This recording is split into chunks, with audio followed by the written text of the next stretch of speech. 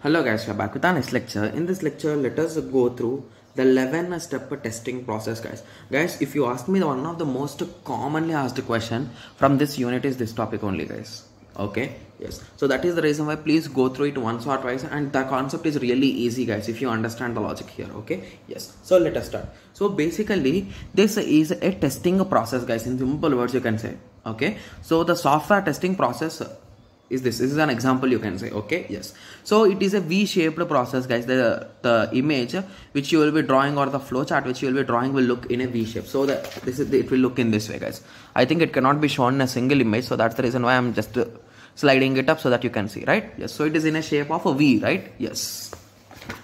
Okay, so the software testing process example as illustrated in figure 19, that's the figure, is an 11-step testing process. The following a V concept of testing. So this is also called as a V-shaped testing or V concept testing. Okay, so the V represents both the software development process and the 11-step software testing process. So basically it is going to represent both of them, the building as well as the testing. Okay, so the first 5 steps use it to verify as a primary verification as a primary means to evaluate the correctness, okay, of the intermediate development delivers. Okay, so validation is used to test the software, is it executable or not. So basically what is a verification and validation, guys? So what is the difference? So basically verification is nothing but it is just a cross checking. In simple words, you can say, like you are checking whether you are having the particular required items or not. That's it. You are not going to test them whether they are working properly or not, and all those things you are not going to test here. So that comes under verification. Whereas in validation, you are going to give some inputs, you will be expecting some outputs, you will be solving those issues, and you will give some inputs and expect some outputs, guys. So basically here you are testing them in a clear words. So that comes under validation.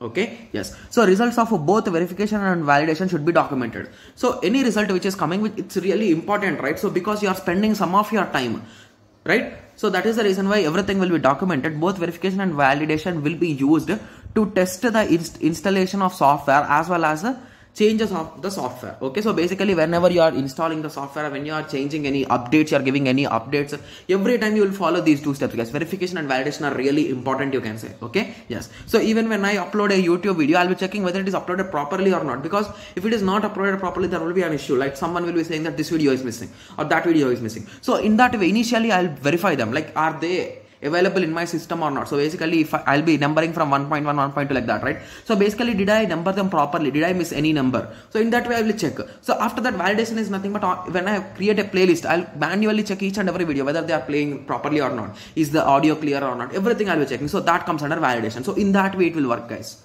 right? Yes. So if you ask me what are the 11 steps, so these are the 11 steps, guys.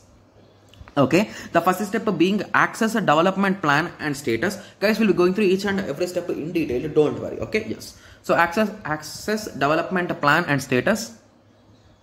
Okay, step 2 is develop the test plan. Step 3 is a test software requirement. Step 4 is a test software design. Step 5 is a test software construction. Step 6 is a execute test. Step 7 acceptance test. Step 8 report test result. Step 9 software installation.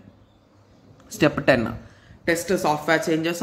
Step 11 evaluate the test effectiveness. Okay, yes. So these are all the 11 steps, guys. Please try to remember the exact names, guys, because if you remember them once, you can draw them in the diagram as well as while explaining also you can repeat them, right? Yes. So that is the reason why I try to remember them. Okay, yes. So I told you both the development process as well as the testing process will be shown in the V shape. If you remember, I told you, right? Yes. So the left side thing will show the development of the software, guys, whereas the right one will show the testing of the software. So what will happen in development, guys? I hope everyone knows, right? So initially you will be collecting all the requirements. Okay, then you will design some things. Okay, so once the designing is done, you will build the software. Okay, so once the building is done, you will install the software or you will deploy the software. In original terms we call it as deployment. So you will deploy the software, and once the deployment is done, you will maintain the software, like whether it is all the functionalities are working in a proper way or not, you will validate it. So these are the steps, you can say. You can write as many steps as you want, guys. So any SDLC process, you can just draw it in a arrow way, guys. That's it, right? Yes. So testing process, the same 11 steps which we discussed, you can draw them one after the other, and this is your V shape. Got it? Yes. So your question will be, okay, so we got some idea and we already know about this requirement gathering, building software and all those things. So our only questions are with respect to this testing process. Can you explain the testing process is your question, right? Yes. So let us go through that right now. Don't worry. Okay. Yes. So anyway, I'll be just giving you an overview about these things also. So basically what is requirement gathering, guys? So basically when someone comes for you to do a project, so what is the first question you will ask them? So what is the project about? What are your requirements, like what you want, what are the functionalities you want in your project, and all those things you will take, right? So all this concept of taking inputs from the client is nothing but the requirement gathering. So if you ask me what is the major or important step in the whole software life cycle, requirement gathering one of the most important, guys. So assume that you took a requirement wrongly and you developed the whole project and gave him. So he will simply say that I did not ask for this. Why did you do it, right? So the whole fault is due to the requirement gathering. So because of that, you need to restart the whole game or process from the start. So requirement gathering is one of the most important. After that, the designing. Okay. So once you are perfect with the software requirement gathering, the next important thing will be the designs, guys. So in design, mostly you will be drawing all the UML diagrams, the class diagram, activity diagram, deployment diagram. There are many diagrams, right? Yes. So you will be representing them so that the software developer who is going to code the application, it will be easy for him, right? So that is your goal there. Okay. So once the designing and everything is done perfectly, then then the software will move to development stage. So where the coding people will start coding and they will start testing and everything will be done here itself. Okay. Yes. So once that is all done, the software will be ready to deployment. So deployment is nothing but installing on the client side, guys. So testing and everything is done, assume in that way, then it is ready for deployment, right? Yes. So once deployment is done, obviously there will be some bugs, right, which are exploited or which are found by the users, right? Yes. So all those things will be removed in the maintenance. So these are all the steps in development of a process, guys. Okay. Now let us go through testing softwares.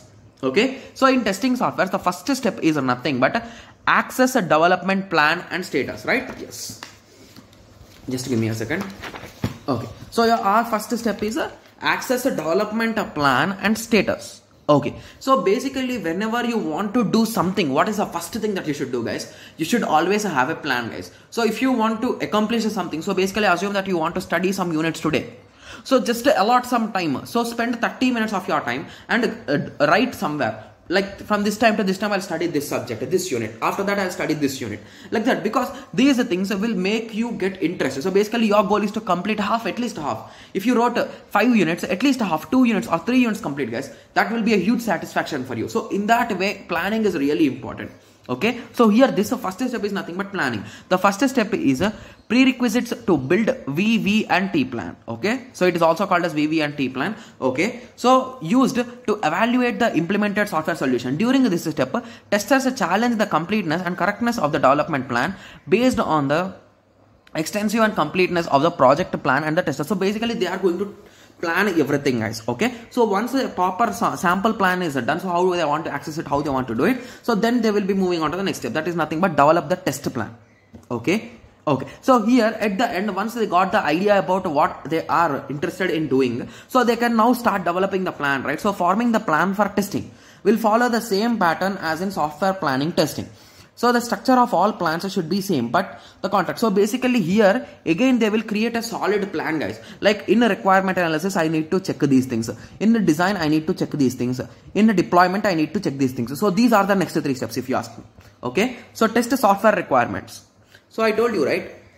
So whenever someone is building a project or an application which is given by a client, the first step to be done 100% perfectly is a software requirements, guys. So basically what are the client requirements should be known to you perfectly, because if they are incomplete or if they are not properly taken by you, you will end up building something wrong and which is just a waste of your time and your money, right? Yes. So incomplete or inaccurate or inconsistent requirements lead to most software failures. The inability to get requirements right during the requirement gathering phase can also increase the cost of implementation significance. So basically assume that you took a project from a client, they told you that to build a web application, but you ended up building an Android app. So in that situation, you need to restart the whole game, right? So you need to restart and you need to start building a website later on. So which is really a complex thing from converting an Android app to a website, right? Yes. So that is the reason why always the inputs which are taken should be 100% proper.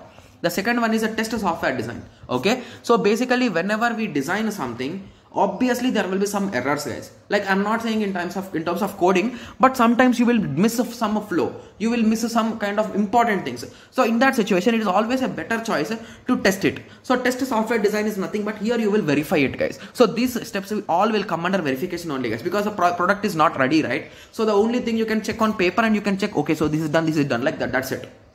Okay, yes. So software design. So in software design, if you are having a module like a login, so in that situation, someone should get a page where he can opt for sign in or sign up, right? Yes. So if he is already having an account, he will directly sign in. If he is not having, sign up. So if he clicks to sign up, again a form should open like that. There will be a flows, right? So everything can be represented in simple flowcharts or diagrams, right? Yes. So everything should be as per the requirement. So you should verify them, and you should get a confirmation from the client also, if possible. Okay. So the next step is nothing but a program build phase testing.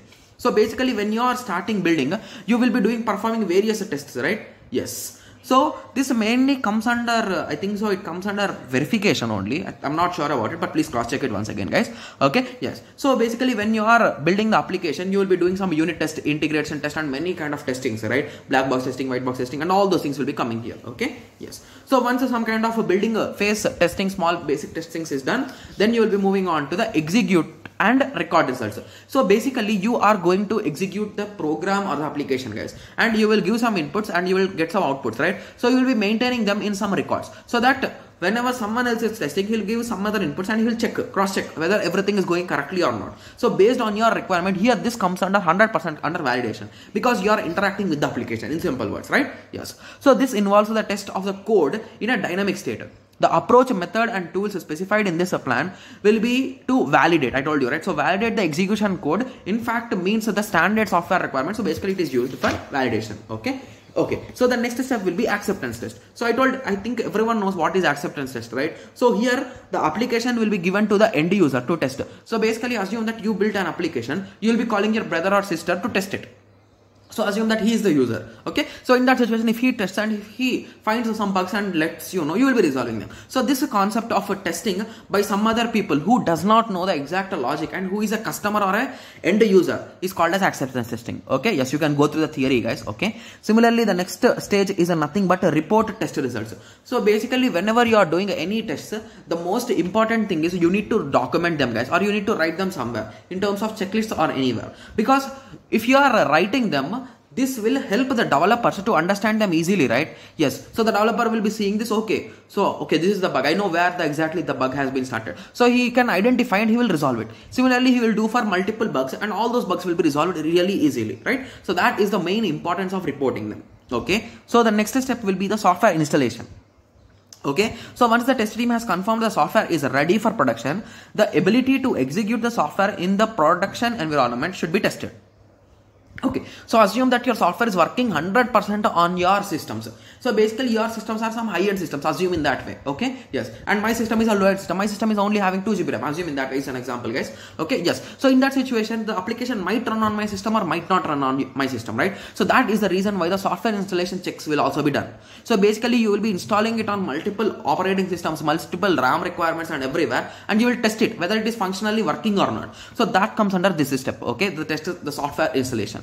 So the next step is software changes. So if there are any kind of small changes which you found in step 9, you will modify here, guys. Okay, so while this is shown as a step 10, in the context of performing maintenance after the software is implemented, the context of application, we can just go through the theory, guys. Okay, yes, so if there are any kind of small modifications, you will be doing them, guys. Okay, and the last step is evaluate test efficiency. So basically, how did you perform the whole 10 steps or 11 steps? How did you perform? So that thing you will be evaluating here, guys. So basically, testing improvement can be best be achieved by evaluating the efficiency. So how your team has done or how your software test assignments have done. So did they help in the production phase or did they help in anywhere? So these kind of things will also be tested at the end, guys. Okay, yes. So these are all the 11 steps of software testing process or plan, and this is a V diagram, guys. Okay, yes. So I hope everyone got some basic idea. Even the video is a bit lengthy, like around 10 to 15 minutes. I think it's 14 minutes now. Okay, yes. So I hope everyone got some basic idea, right? Yes. So in the next lecture, we'll be going through the review of this particular unit, and let us meet in the next lecture. Thank you. Thanks for watching.